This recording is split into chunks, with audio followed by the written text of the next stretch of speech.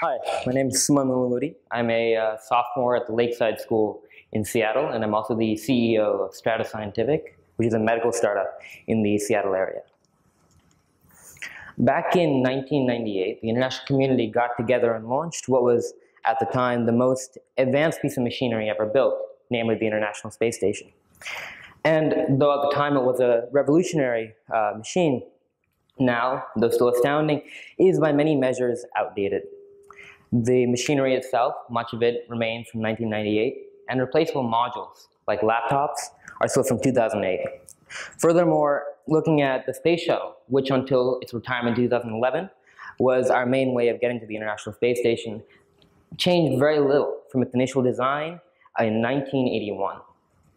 To me, this draws a very fascinating parallel between the industry of space travel and the industry of medicine, in that we have many technologies which are able to some moderate level, accomplish their tasks, but fundamentally do not exploit the full level of potential of the industry.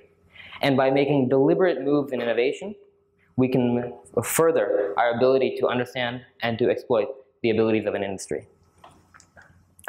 The stethoscope was first invented back in 1816 by a French physician living in Paris by named René Laennec. And though prior to this, auscultation was done by placing the ear against the chest of the patient, it represented a shift in the philosophy of medicine, in that it allowed for the first time the physician to look at changes in anatomy rather than symptoms in order to diagnose a patient. As revolutionary as this was, and considering how long ago it was, it still remains the same principle. The stethoscope operates on the same basic principle today. Recently, the stethoscope has become a very versatile tool. It can be used as a basic diagnosis device in COPD, asthma, heart valve issues, and heart failure. Acting as such a versatile preliminary diagnosis tool and allowing us to understand what the next tests are in order to better diagnose the patient makes it both powerful, but at the same time, the skill required to use it, the fact that it requires a highly trained ear, makes it an art rather than being a true science. Back in 1954, the AHA published an article in their journal Circulation on Phonak Cartography. And they opened by saying, auscultation of the heart is an art in which the conclusions of the observer depend upon acuity of hearing, sense of timing, and appreciation of tonal quality of complex transient noises. These noises are often near the lower limit of audibility in respect to intensity and also frequency. In my opinion, they well captured the difficulty of auscultation. It lacks the objectivity of the rest of the medical industry, in that it requires the user to be more of an artist than a scientist. At the time, their solution was the Phonak Cartograph. The Phonak Cartograph was a device designed to record heart sounds and visualize them. Through the visualization process, one could theoretically increase the accuracy of diagnosis by being able to see what heart sounds, which are difficult to hear, either because of them being very quiet or near the limits of the human ability to hear. In 1954, they closed the same article by saying, the discriminating use of phonak cardiography will undoubtedly be increasingly helpful in the diagnosis of valvular and congenital heart disease. Back in 1954, they understood the difference and the gap between the stethoscope and the rest of their cardiac imaging technology. Therefore, one can only begin to imagine the massive difference today between the stethoscope, which remains unchanged from 1816, to the cardiac imaging technology that we have. The Phonak Cartograph didn't catch on. It had a few gaps. It lacked the portability of a modern stethoscope, and it had a very cumbersome procedure. What this meant was that it couldn't compete with the stethoscope's ability to be used intuitively and very easily. Furthermore, insufficient digital signal processing techniques. This is how the device would filter out ambient noises and do the visualization process was insufficient to be effective. Consequently, the device was not adopted. The stethoscope remains in use today. This was a history that I was faced with about 2 summers ago when I approached on how to look in designing the next generation of stethoscopes. And to me, there were 4 clear requirements. It has to be a cost-effective device, and it has to be portable. This is to match the intuitive ability and the intuitive nature of the current stethoscope. Furthermore, it needs to be objective through visualization. This is the improvement that the Phonak Cartograph promised but could not deliver on. And lastly, it needs to be able to record heart sounds for serial comparisons. That way, by using big data techniques, one can not only better understand the patient, but one can furthermore begin to understand the population as a whole. Now, I actually have the device with me. It's quite simple. It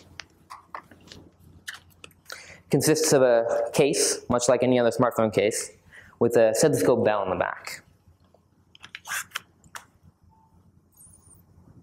By attaching it to a smartphone, one can use it as a digital stethoscope.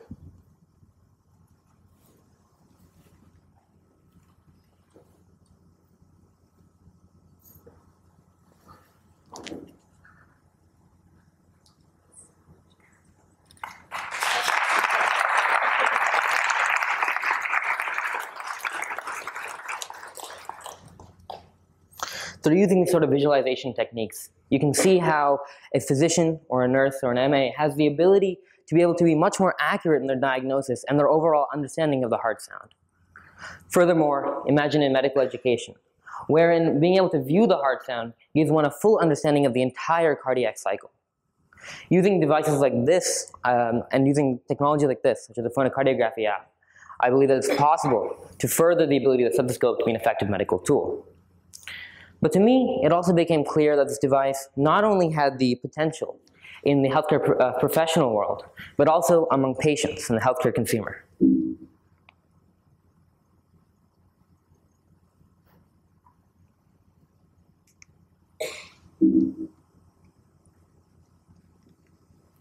Take, for example, heart failure.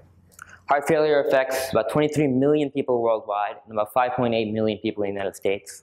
Furthermore, it's about a $39 billion a year cost to the United States, and about 50% of patients with heart failure die within 5 years.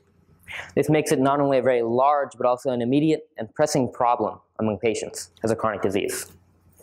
Currently, this is monitored using weight. By looking at the weight change, you can begin to get an idea of a prediction of a heart failure episode. But as you can imagine, weight is a very non-specific identifier. Namely that it's very easy to change weight regardless of whether or not it's in fact a heart failure episode. Additionally, considering the fact that you visit your physician on a 3 or 6 month basis, there's a huge gap of time in which you're not being monitored. With a device like the Steth IO, one can begin to monitor for an S3, a third heart sound. This heart sound can be an indicator of a heart failure episode months in advance. And by doing that, you can medicate properly.